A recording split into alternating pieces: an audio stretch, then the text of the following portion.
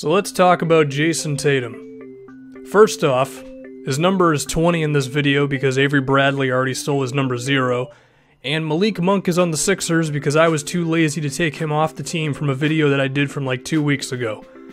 Anyway, the Celtics, apparently, according to Danny Ainge, would have drafted Jayson Tatum with the number 1 overall pick in this draft, but they decided that they could move down and get some extra stuff while still getting their guy.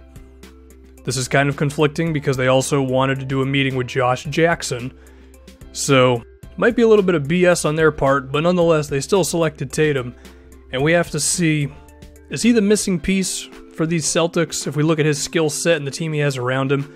Well, I think immediately he's a natural scorer, and if you give him a couple of seasons, he could develop himself into being a guy next to Isaiah Thomas, if Isaiah Thomas is still on the team in a few years, to where you could just give him the ball and let him go to work.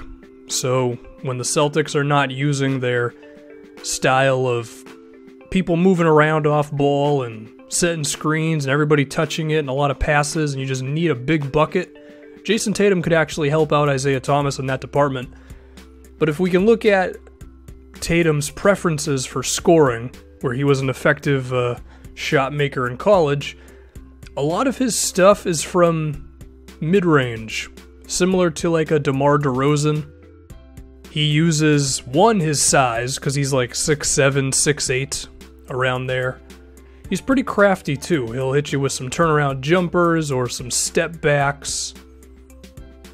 He kind of reminds me of like Joe Johnson, and a guy who is not going to kill you with his athleticism, but all he needs to do is create that little angle or just get that extra inch or two of space to get his shot off, and given his height, you're not going to block it, and he's probably going to put it in the hole. So I do see the world of which he could be a guy who could really create his own shot, but it's 2000 and about to be 18. You got to be able to hit threes. He shot 34% from 3 in college while taking about 4 a game. Doesn't exactly scream out that he's a natural 3-point shooter. That does not mean he can't develop that, but he's definitely going to have to, because that's just how you're going to be the most effective as a scorer in today's NBA. Unless you're just ridiculous when it comes to attacking inside, you're going to need to be able to hit from outside consistently. We're just going to have to see if Tatum can actually get to that level of being an outside shooter. But also defense. The dude ain't known for his abilities to stop opposing ball handlers, be an off-ball defensive player.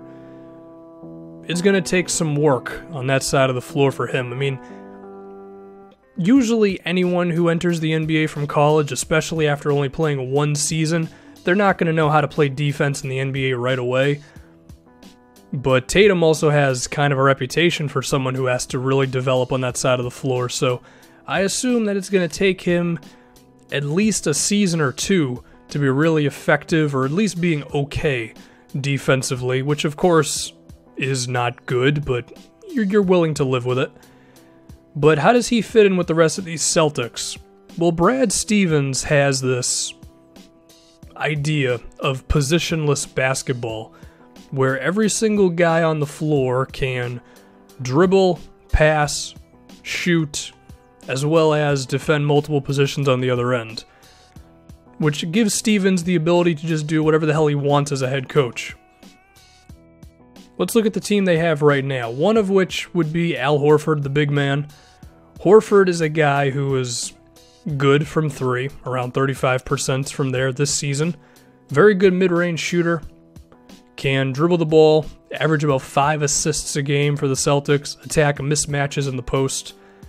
I would say he is definitely the center that you would want if you really wanted to play quote-unquote positionless basketball, where you can pretty much run the offense through anyone can have the ball at any time, and anybody can be taking a shot.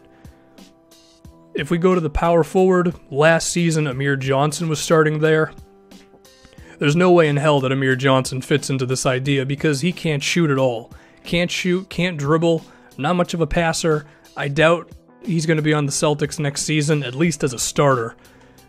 Jay Crowder, on the other hand, he shoots nearly 40% from outside, and he's one of the most efficient players in the NBA today while putting up about 13, 14 points a game.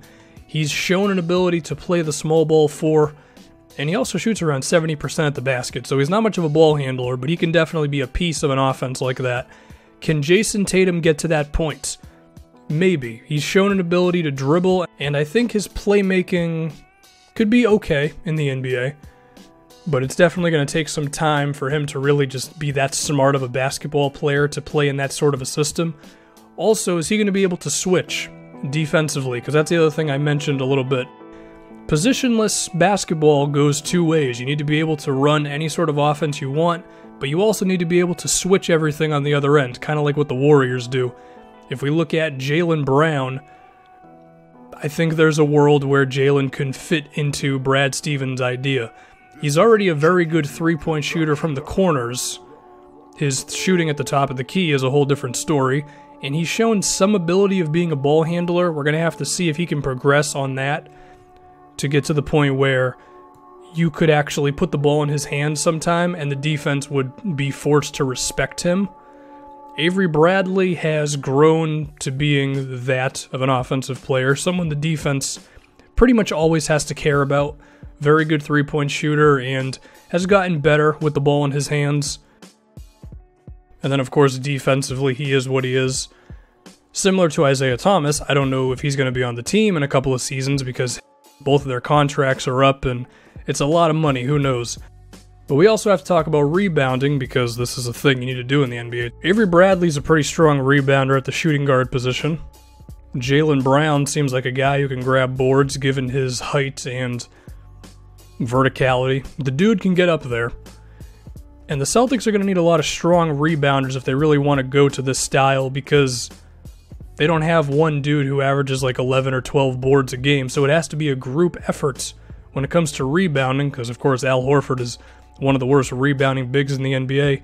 Jayson Tatum grabbed 7 rebounds a game in college, showed a real willingness to mix things up down low, and that'll be a good sign. I don't know, I mean, can the Celtics really have a style where just everyone can dribble, everyone can shoot, and everyone can play defense outside of Isaiah Thomas? It's a pretty daunting idea, but I don't think it's outside of the realm of possibility, and Jayson Tatum could fit into that. Now, Gordon Hayward definitely fits into that.